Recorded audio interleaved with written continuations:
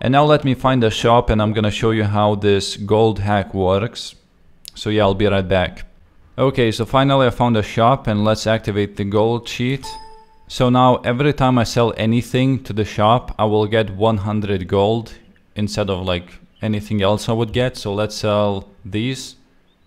It says that it will buy for 2 copper and let's see what happens. You see this? 100. Let's buy more. Just like that. So this is the final cheat of the trainer. And yeah, I hope you enjoyed it. There is a download link in the video description. You can download it, use it yourselves, and this was made for the alpha release, so it may not work for the official release when it's gonna be released in a few months. I'm not sure when it's gonna be released, but currently we only have alpha version. Yeah, so I'll be going now and enjoy.